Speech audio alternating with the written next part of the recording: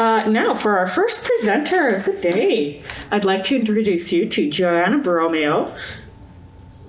She is a treasure of Calgary's soul and jazz and R&B music scene. A vocalist, a pianist, a Juno-nominated recording artist, influenced by some of the deepest, most beautiful musicians in history. Dynamic, heartfelt, and undeniably groovy, not to mention a natural entertainer, Joanna delivers a captivating performance wherever she goes. A musician with outstanding versatility, colleagues in the community know and appreciate her for a unique improvisational style, her music, spirit, and candor. And I've been referring to you as she, her, so if you could please share with the audience your preferred pronouns if I'm mistaken. So please let's welcome Joanna for the session on internalized patriarchy in jazz, how it harms, and what's been done so far about it. Thank you.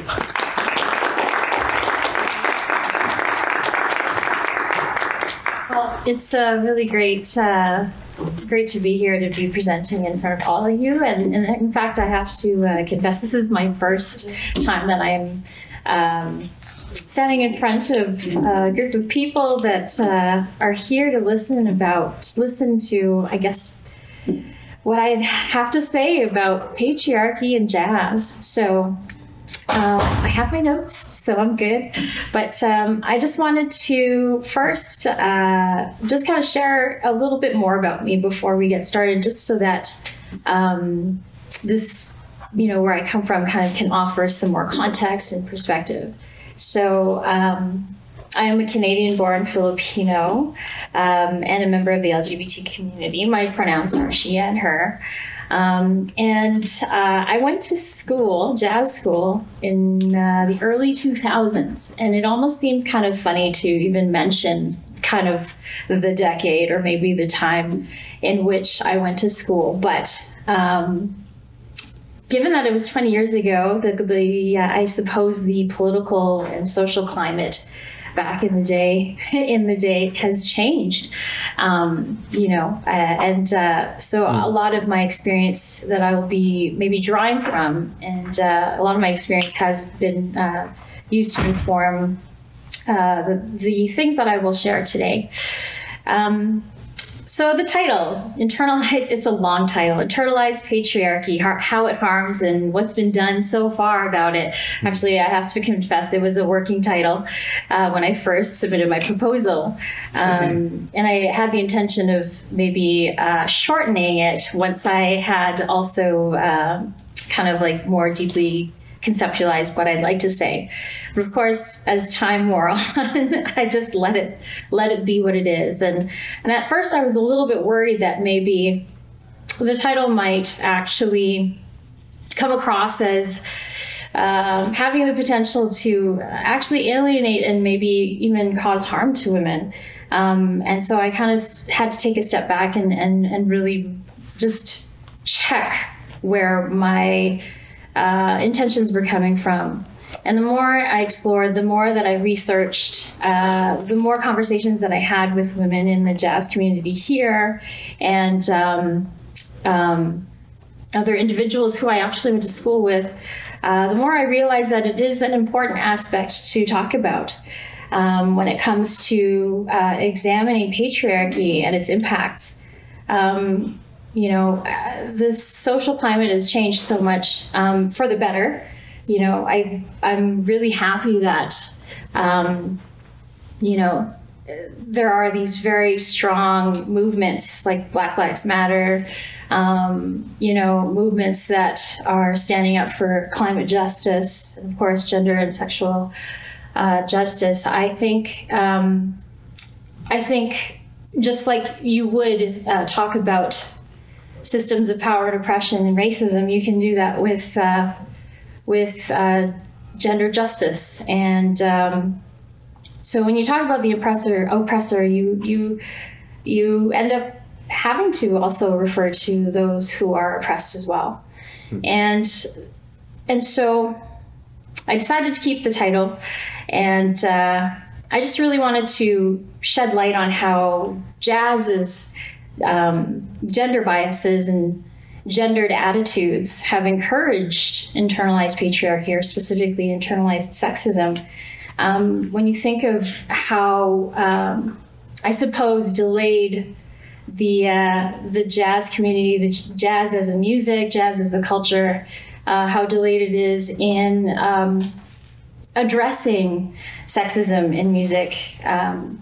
It isn't far-fetched to think that women would experience this kind of internalization. And when I say women, I do refer to the expansive definition of women moving forward. So, yeah. I want to address internalized patriarchy as the first part of my presentation. And I want to discuss it because removing it is just another step, not just, but it's another important step towards achieving gender justice. In the second half of my presentation, I realized in my research, I realized that the Canadian jazz music scene is different from the American jazz music scene and other scenes around the world like the UK, South Africa, Japan. There are different cultural norms and I suppose situations that make the struggle for gender justice require different needs. So I thought it was important to address Canada, which is where we are and where I live, where we all live, and the jazz scene and what it's like. So that'll be my second part of my presentation. Okay, so I mean, we're all pretty familiar with patriarchy here, both, you know, everybody. But let's talk about the indicators of patriarchy in jazz. When you look at the gatekeepers and the influencers in jazz, you realize it's not that hard to understand why patriarchy exists. When you think of who occupy the roles of jazz faculty members, club owners, booking agents, managers, band leaders, musicians, journalists, jazz critics, scholars, musicologists, ethnomusicologists, you realize that most of these jobs are predominantly occupied by men.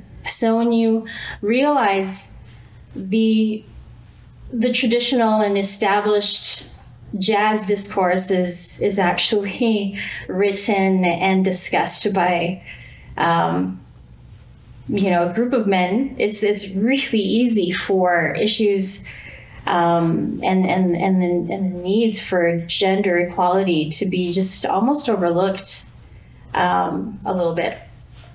So obviously a scene for men, made by men for men, traditionally, can lead to gender biases and gender attitudes. If you think about the history of jazz, you know, when it started in New Orleans in the 20s, you know, there was a firm grip of, I guess, mobs and very masculine, male-dominated, you know, organized crime groups, I would say, and they had a firm grip on the industry. So you can imagine the kind of violence that was perpetrated and experienced by women of that time. And if you continue to look through the history, you realize the historical invisibility of women, which many women today are addressing. For example, Terry Lynn Carrington, who is the founder of the Berkeley Institute for Jazz and Gender Justice, she recently examined a very commonly overlooked, overlooked piece of jazz history, the Jazz Real Book, which has, you know, there have been many volumes created, but if you look through those pages, there's only a small number, if 1, 2, I can't remember exactly what the number is. There's just a small number of women composers in that book. So you could just even see, just by looking at that alone, you realize that the practice of erasing women and their contributions to jazz has existed since the 20s, and it's been a whole century of that. And patriarchy, another indicator of patriarchy is this idea of this gender divide, where certain things of jazz are masculine, certain things of jazz are feminine, and so what this leads to is a gender divide. And what's difficult about that is that authentic jazz historically has been known to have masculine attributes. You know, the masculinization of instruments. You know, if you play the piano, if you sing, chances are you were a woman. And if you played the drums, you were the exception to the rule. And it was very hard for you to be accepted and recognized in the scene. And that was kind of the nature of the 20s, the 30s, all the way up until now. You know, like, it's only been in the last couple of decades, I would say, that we've seen a proliferation of women instrumentalists who are not just, you know, singing and playing the piano or teaching theory classes, but playing traditionally masculinized instruments. The drums, the saxophone, and the trumpet, the upright bass, and guitar, and all of those oddly masculinized instruments. But when we have this dichotomy of masculine and feminine, that creates this hierarchy of status. And even when people aren't trying to, like when musicians aren't trying to do that, it's still there. And that existence or that frame of thinking just subordinates women and takes or considers female or feminine attributes as not embodying authentic jazz. And that's how it's been.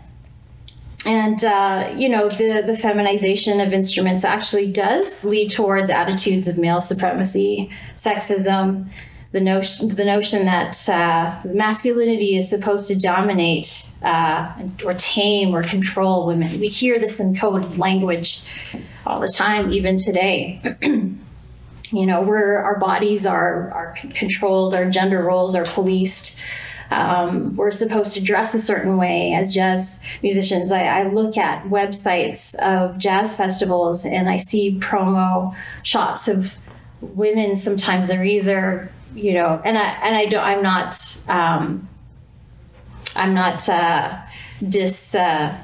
invalidating this dress, but there is this traditional style of dress to embody the feminine side and not honor a woman's identity if that's not how they identify themselves, or if that's not how they want to present themselves. In addition to this whole, you know, gender divide of masculine versus feminine, there's this this notion of homophobia, and it's rooted in the times of the 20s through the 40s through the 60s, where jazz institutions based their education on bebop, just like this 20 or 30 decade window of jazz music that is tied to this culture of, you know, just straightness and not allowing any room for anything out of that narrative, and that and it's not necessarily to say that it's a violent homophobia, but it stems from an insecurity that's introduced by the gender divide, because as we know, there are different masculinity versus femininity also creates this strange, I guess, hierarchy of ultra masculine versus softer masculine and so on. And that also contributes to this idea that, okay, you know, in order to play authentic jazz, which is supposed to be characterized by masculinity and bravado, and you take what you want and that kind of idea, and you just take up space and all of this and be complex and fancy. You know, it's for individuals who may not necessarily embody or even agree with or want to express that kind of machismo, I guess. It can create levels of insecurity that can actually also cause harm to men. And so on and on it goes. So those are the indicators, some of the indicators of patriarchy in jazz. And how does all of that get internalized amongst women? It's not uncommon for my women counterparts to almost masculinize certain physical traits or cultural traits or social traits, how they communicate. Just the other day, I was speaking with a friend of mine who's a singer, and she confessed to me sometimes she masculinizes her voice just so that she could be heard amongst a group of men. Because she has been taught, she's been indoctrinated with this idea that the only way you'll be heard or your voice will be validated or your opinion will be validated is if you deepen your voice, or you take up or you personify what authentic jazz musician is supposed to be. And this loss or suppression of feminine traits, and by the way, feminine traits like empathetic leadership, compassion, just nurturing, generosity, creativity, community. When these traits are suppressed, it leads to less support for each other. So we lose this much needed community of support that we need to navigate these rather hostile and unsafe environments that can potentially be created. And it actually encourages a negative sense of competition. And it stems from this idea of the lone exceptional jazz woman. And so that's something that I can't take credit for. I've been doing research, and in fact, at the end of this talk, if anybody wants to receive or get links to these papers that I've been reading, I'd be more than happy to share that with you at the end. But the idea of the lone exceptional jazz woman, when you realize jazz as a kind of business term, the commodifying tendencies of jazz tend to kind of glorify this idea that there is only one, this one lone exceptional jazz bassist, or this one lone exceptional jazz drummer, or this one lone exceptional jazz pianist who can really only be there for a certain period of time, and then we move on to the next one. It's the same with singers, you know. And other instrumentalists. And again, women can sometimes feel out of a need to survive this industry and to continue to thrive and grow and develop their careers, will sometimes have to decide whether they're going to play the game a little bit or not. And it's because of this notion of needing to be accepted into this old boys club in order to be protected and shielded from, the more overt styles of sexism, right? You know, to not be told, like, why don't you smile a little more? Or why don't you fix your hair a little bit? Or wear a sexier dress? Or not even be told you know, wow, you play like a dude, or you play like a girl. You know, like if you are accepted into the old boys club, you're kind of protected from that. But at the same time, then you're leaving behind. The other women who will be forgotten about because of this notion that there's only room for one exceptional jazz woman. So this it creates a sense of powerlessness at the end of the day, and that leaves women vulnerable to more patriarchy, where an industry member in the jazz scene will say, "Hey, you look like you need help, and let me help you. Let me help you record your album. I'll promote it for you. You know, let me help you." And it comes across as benevolent sexism, but it is still sexism because it continues to support this notion that women are inferior and not as capable as men to play music that is dominated by men. And that's it's burdensome. It's damaging to the mental health of women, to the point where some women will just leave the industry. I've seen so many of my colleagues from school just leave, either no longer call themselves a jazz musician, you know, move into different industries such as, you know, composing for TV and film, out of being absolutely fed up with the status quo and seeing the same names and the same individuals continue to get the same grants to record the same albums, to go on tour, and so on and so forth, or to just quit entirely. And so we are constantly battling this drain of talent that has historically contributed to jazz since it started. And what that creates is it perpetuates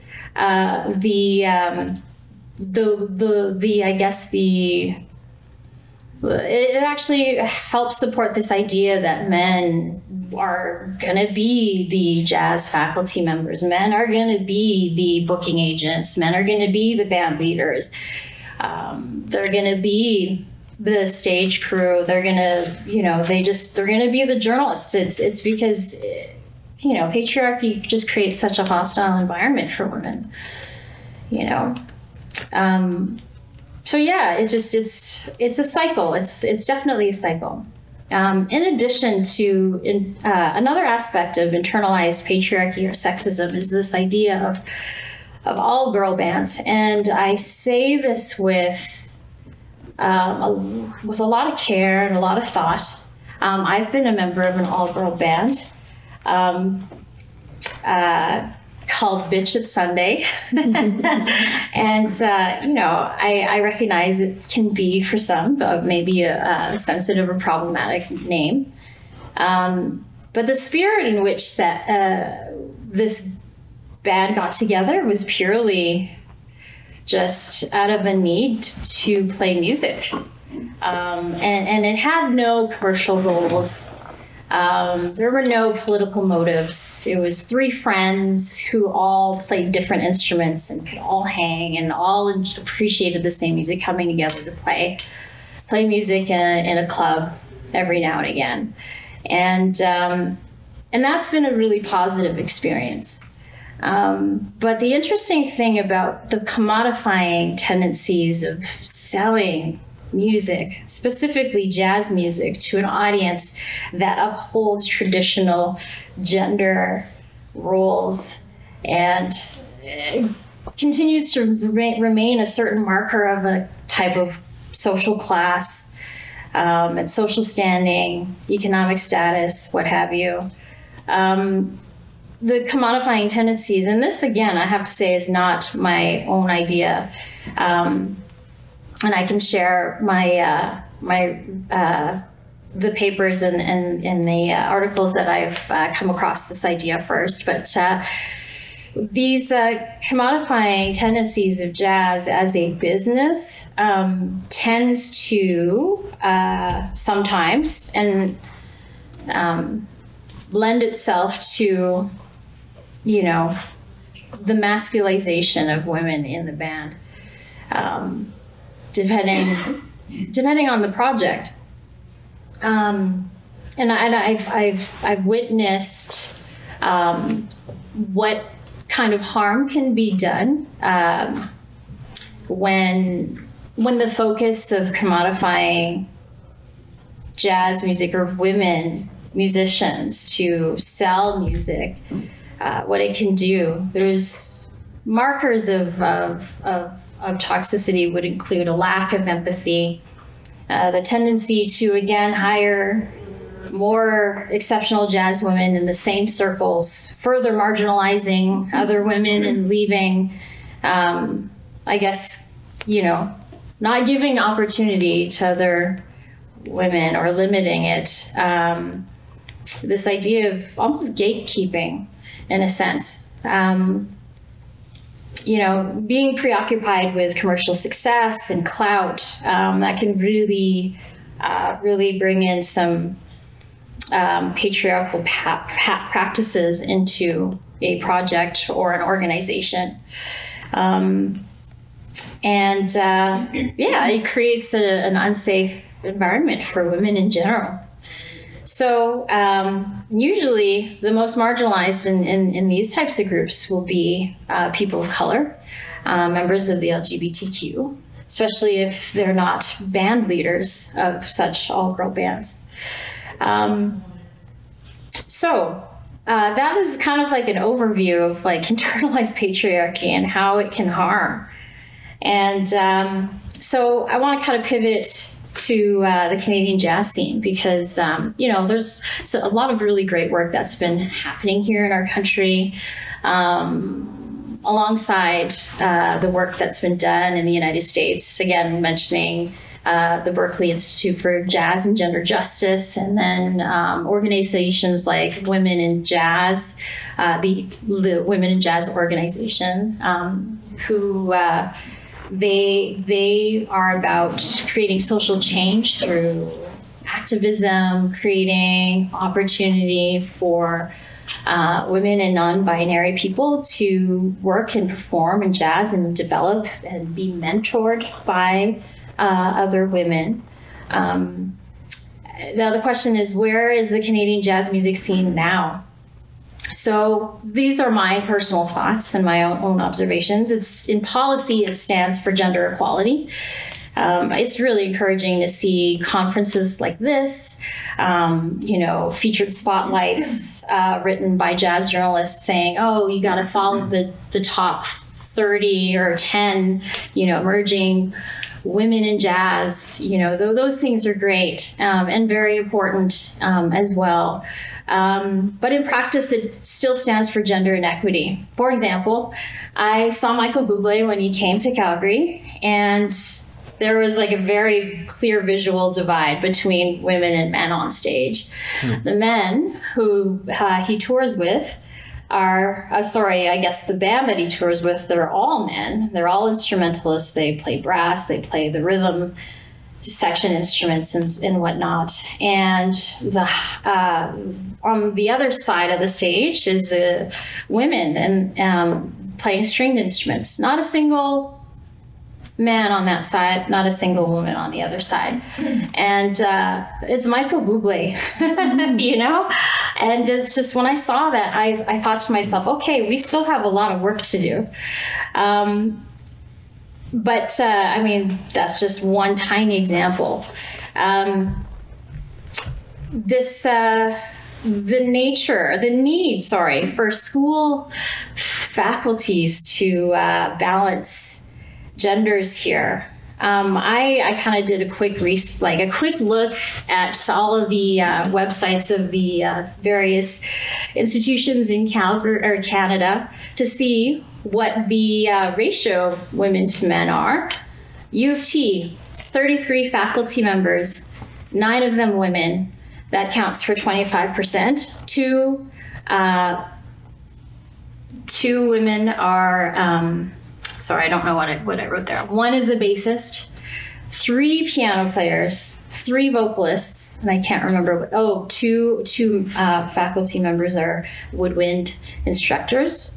McGill University, who is the first university to start a jazz program, 33 faculty members, 5 women. And it's really interesting because in the history of jazz in Canada, Montreal was a cultural hub for Black American musicians to play during the interwar years. And the 5 women out of these 33 faculty members, that makes up 15%. 2 of them, again, piano. 1 doubles on sax and voice, and then 2 more just on voice.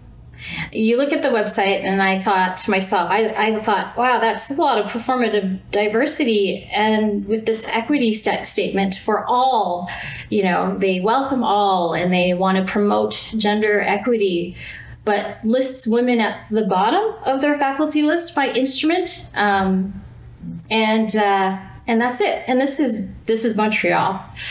Capilano College. 25 faculty members, 5 women, so that's 20%. 3 are voice. 1 is voice piano. 1 is arranging and composition. So you can kind of now start to get a clear picture, you know, how these schools are hiring. And then 3 articles were posted on this faculty website. 2 had the following headlines: "A man and his music, all the world's his stage." So we have a lot of work to do. Humber College, 15 faculty members, 1 woman who plays the guitar. So that accounts for 7%. And Humber is one of the most prestigious schools for jazz. People around the world would come to Humber to study jazz. St. Francis Xavier, 13 faculty members, 2 women, both of whom teach voice. University of Manitoba, 12 faculty members, 1 woman teaches voice. Selkirk College, 9 faculty members, 2 of which are women. Again, they teach voice. Ambrose University in Calgary, 3 faculty members, 1 woman who teaches piano. And I have to say, the new faculty at the University of Calgary, super disappointing, to say the least, after all of this discussion of Me Too, the Me Too movement, and all of this public discourse about how we can achieve gender equality and gender equity in jazz. 7 faculty members, 0 women. And yeah, that sucks. That really sucks. I don't know what the hiring criteria are, but it really seems like not a lot of work was done to reach out to well-deserving women with master's degrees or PhDs to fulfill any of these roles. I don't know if it's because of budgetary reasons or what, but super disappointing. So the message right here is whoever's in charge of hiring, just hire outside of your circles. Yeah. And academically, the reason why we need women on faculty is not just for representation, but we need to academically include gender and sexuality theories in jazz studies. If there's music business, if there are classes on music business and classes on jazz history, it should include at least gender, if not gender and sexuality theories in jazz studies from a feminist perspective, because we need to create new theory around jazz history and the study of jazz. So that is my assessment of the Canadian jazz scene. And if we don't change these things, the institutions of jazz and the faculty members and who they are, it's going to be very difficult to challenge the established jazz discourse, which we absolutely need, because jazz discourse is what helps shape and define the future of jazz. We need to change the established jazz discourse in scholarship, in politics, the oral history, and the entertainment industry itself. But this lack of political and cultural historical education in Canadian jazz scenes will just result in the face of jazz to be predominantly represented by hetero sexual men who may be be very well intentioned, but if you don't know what's up, it's your lack of action and the impact of that really harms women. So thanks for listening, and let's celebrate. Let's continue to celebrate gender justice today in jazz. Thank you.